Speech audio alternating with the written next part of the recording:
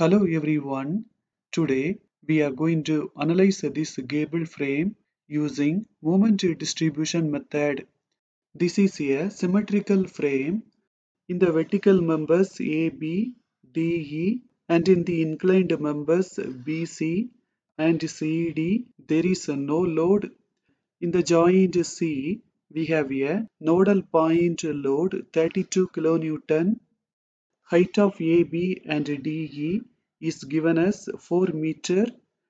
We have to find the inclined length of BC and CD. We know that both of them will be same. In this triangle, let us apply Pythagoras theorem. The base of the triangle is 4 and the height is 3. Root of 3 square plus 4 square, we will get 5 meter. That is the inclined length of BC and CD. Since this frame is symmetrical and the loading is also symmetrical, we can split the frame in the center and we can take only the left side and do the analysis. When we take only the left side, we have to take half of this load, 32 upon 2, it will be 16. Here I have taken only the left side. We know that in the moment distribution method, in the sway frames, we have to do the analysis 2 times. First, the non-sway analysis and then the sway analysis.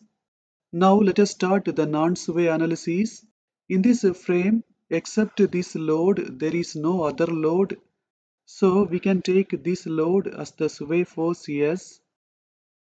Now let us start the sway analysis. From the joint B, let us make the frame sway by delta towards the left. Let us keep S dash as the force which causes the sway.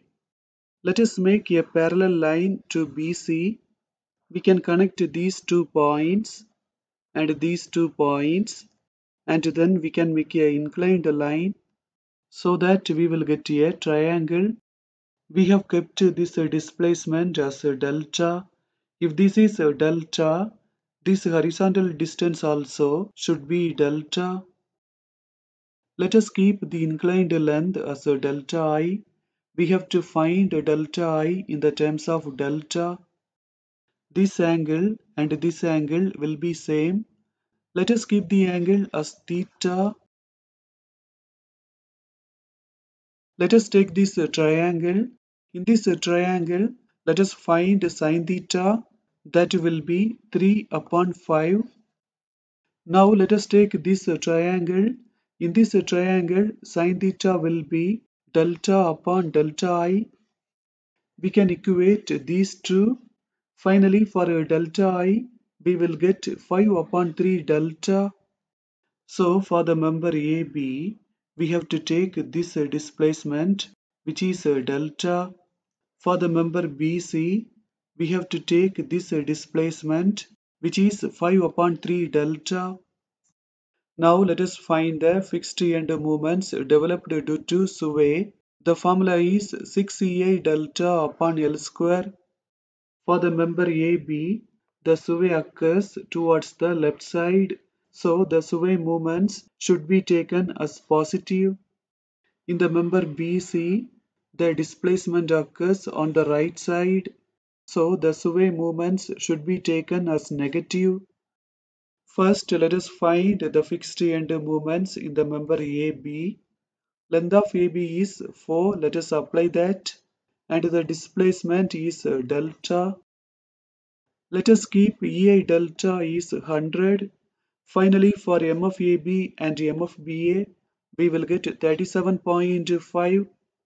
Now let us find the fixed end moments in the member BC. Length of BC is 5. Let us apply that.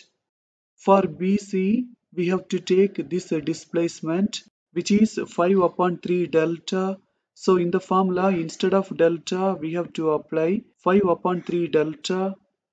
Finally, for M of BC and M of CB, we will get minus 40.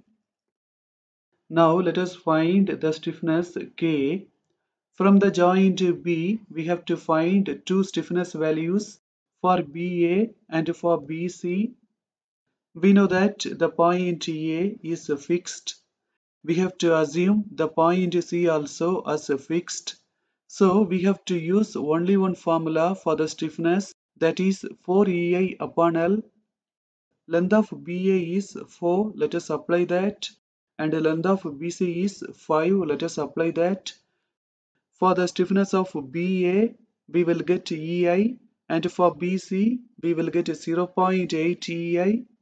Let us find sigma k. For that, we have to add these two values. When we add, we will get 1.8 EI. Then, using this formula, we can find the distribution factors. Now, let us start making the moment distribution table. In the table, first let us enter all of the members, then the distribution factors, then the fixed end moments. Now let us do the first distribution in the joint B. For that we have to add these two values and then multiply with the distribution factors. When we do that, we are getting negative values, so we have to enter them as positive. Now let us do the carryover. For that we have to divide these values and then enter the answers. Since in the joint B there is no value, we cannot proceed further. Let us add the values and find the moments. When we add the values, we will get the final moments. Let us take these two moments and find the horizontal reaction in the member AB. Both of these two moments are positive. That means both of them are acting in the clockwise direction. Let us assume that this reaction is acting towards the right side. To find this reaction, let us take a moment about B. HA is acting in the anti-clockwise direction, so that it will be negative and the distance is 4. So minus 4 HA. These two movements are acting in the clockwise direction, so both of them are positive. Finally, for HA, we will get 19.271 kilonewton. Now we are going to find the vertical reaction in the point A, that is VA, and using that we can find the sway force S dash. In the point C, we have the moment MCB 39.444, which is acting in the anti-clockwise direction. Let us take a moment about C and find the vertical reaction VA. VA is acting in the clockwise direction, so that it will be positive and the distance is 4. So for VA, this reaction is acting in the anti-clockwise direction, so that it will be negative and the distance is 7. This movement is acting in the clockwise direction, so that it will be positive, and this movement is acting in the anti-clockwise direction, so that it will be negative. Finally, for VA, we will get this. VA is acting upwards, so the sway force should be acting downwards. Since there is no other vertical load, the values of VA and S dash will be same, only the direction will be different. Now let us find the correction factor K. The formula is S upon S dash. We have found both of them. Let us apply them. Finally for K, we will get 0.47. Now let us make a table. In the table, first let us enter all of the sway movements. To get the real final movements, we have to multiply the sway movements with the correction factor. When we do that, we are getting the real final movements. We have calculated the movements on the left side. Now using them, we can find the movements on the right side. For that, we have to just change the directions. For MAB, we have got a positive value.